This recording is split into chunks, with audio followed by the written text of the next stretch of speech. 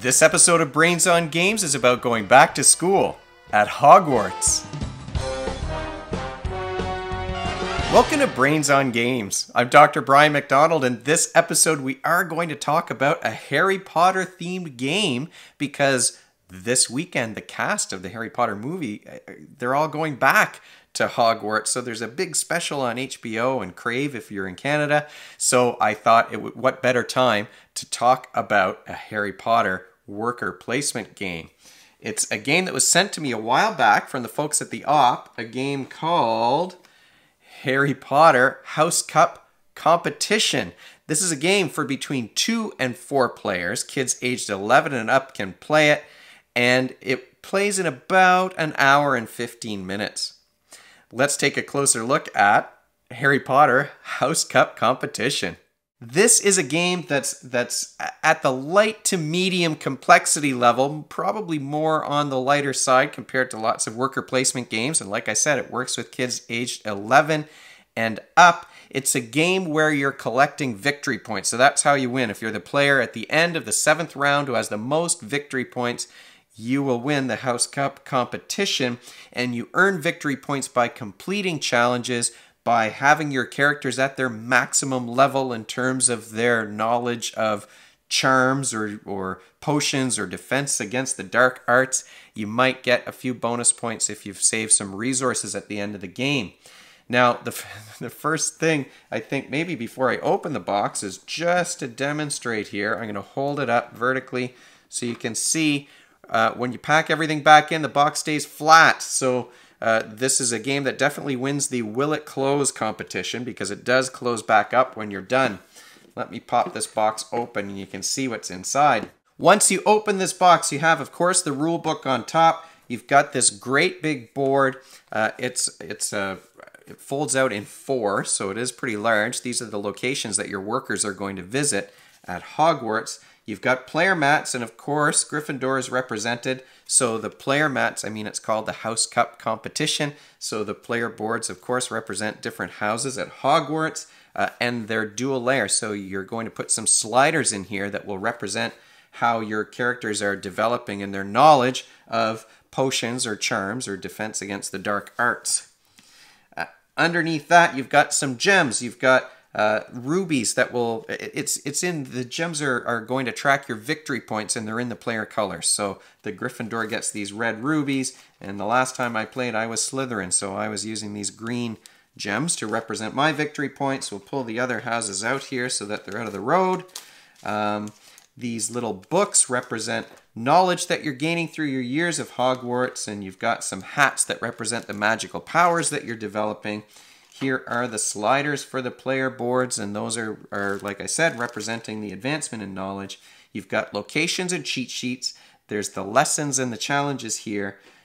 Potions, and this is where you're going to stand up your victory point tracker. I've put underneath there, here are the tokens representing the students at Hogwarts. There's Draco, and we've got Ron and Harry here. I don't know if you can really see them very well on the camera. These extra locations are great because you put these in spaces on the board and they randomize the game a little bit to increase the replayability. So there are certainly some extra locations here. You're not using each one in every single game, so you'll get to visit different places from the Harry Potter movies, and it'll be a different place in each game.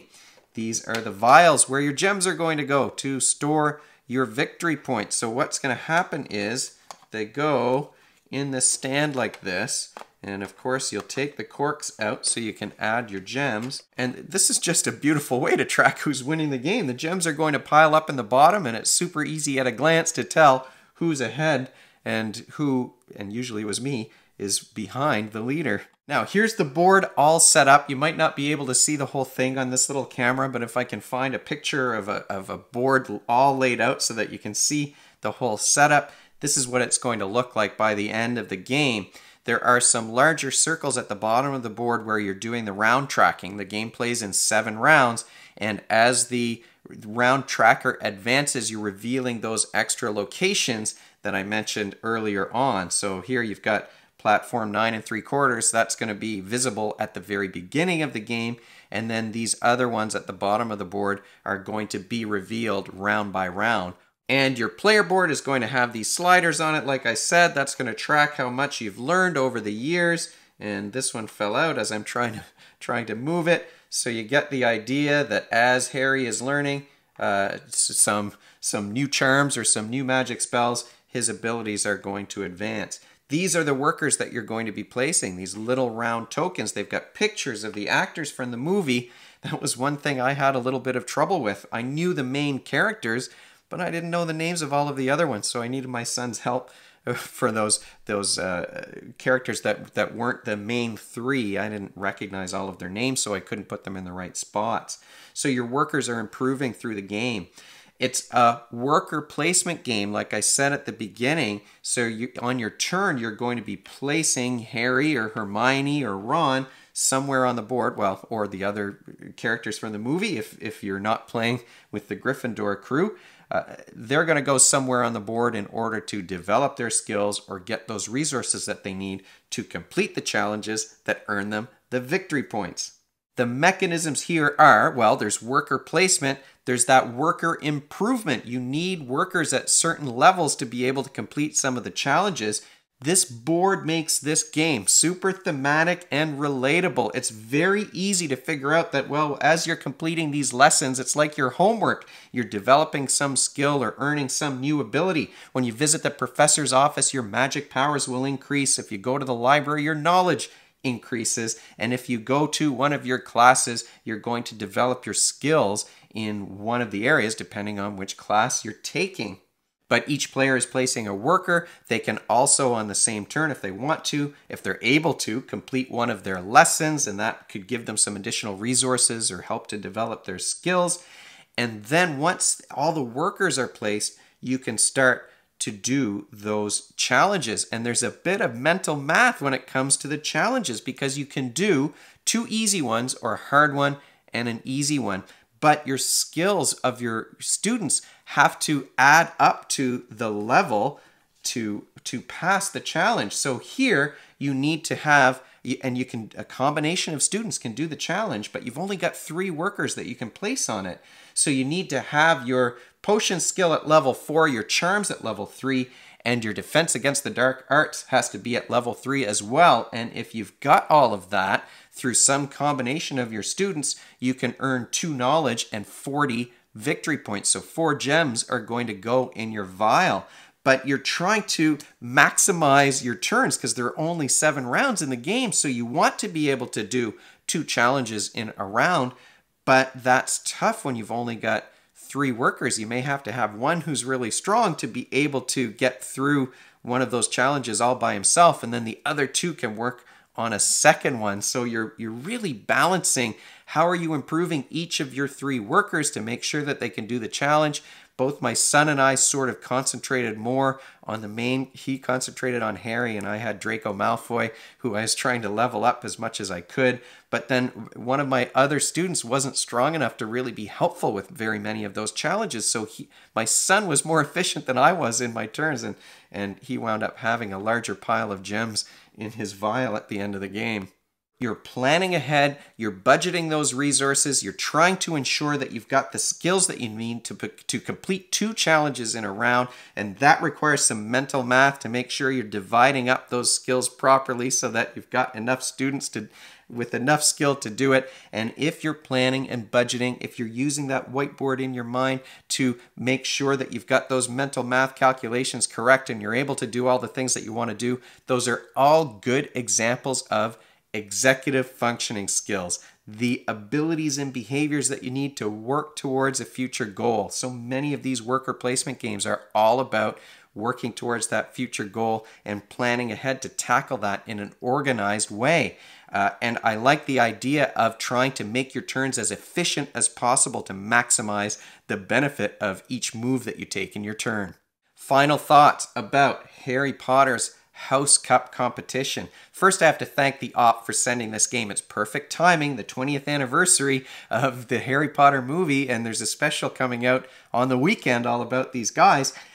This is a game that is so thematic. If you're a fan of the movies or the books, you're going to recognize the locations. Everything ties in there. But also, if you've ever been a student, you're going to recognize that going to the library to study will increase your knowledge, and visiting the professor is going to increase your standing somehow. Going to classes is going to improve your skills in those areas. Doing your homework is going to give you some advantage.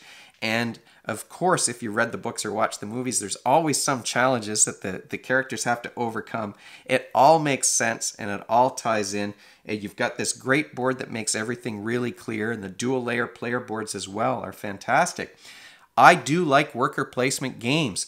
Very often there's not a whole lot of player interaction. There's no take that in this game, and I don't love that take that element, that mechanism in some of those games. You know, when I'm playing with my kids, I don't want to sabotage their plans too much. Now they're older and it's a little bit more fun to do those things, but certainly when they were young, not so much. I think this is a great introduction to worker placement games, and because of the Harry Potter theme, it might pull in some non-gamers. It's simple enough that non-gamers can understand with a little bit of tutoring. It's not too hard to figure out. Like I said, it works with kids aged 11 and up. There's not a lot of reading. The symbols are pretty clear, and you've got those cheat sheets, which I pulled out at the beginning, that show you what all the symbols mean. We did in our first game have to refer back to this a few times at the beginning, but it didn't take long for us to figure out what everything was and what everything meant. So there's not too much reading to do. It's a good, simple worker placement game with solid components. And like I said, I think that the kids are going to love the theme. You might have kids fighting over who gets to be Gryffindor, because that's Harry Potter's school, Harry Potter's house in the movie. So they might not all want to be the villain like I did. You've also got the very best victory point tracker, I think, in just about any game. You can tell very easily at a glance who's in the lead here, and in this case, of course, Gryffindor always seems to have an advantage in the movies and in the books. It's a solid frame that you're standing up these vials in, and the box leaves enough room for you to store it without taking it all apart and having to store it flat. So there's room to keep this thing together. It's solid and sturdy. And I think this is a great way of keeping track of who's in the lead in a game. It's probably my favorite victory point tracker out of any game that I can think of off the top of my head. So I really do love this part of the game. And we are talking about a solid, simple, straightforward worker placement with that ability to level up your workers, which I also like. Not every single worker placement game allows you to improve the skills of your workers, and it's kind of fun to be able to do that, to give them access to different parts of the board or different challenges. And that, in a nutshell, is Harry Potter's House Cup competition. Thanks again to TheOp for sending this game my way. If you have any questions or suggestions, you can leave them in the comments section below the video, or you can email me at brian@brainsongames.ca. Brainsongames.ca is the website. That's where future episodes will go, and the previous ones are up there already. Brains on Games is the Twitter handle and the Facebook page and the Instagram feed, so we're all over the place. And if you enjoyed this video and you want to be notified of future ones, you can head on over to YouTube and click that subscribe button. Thanks for joining me. Hopefully I'll see you next time.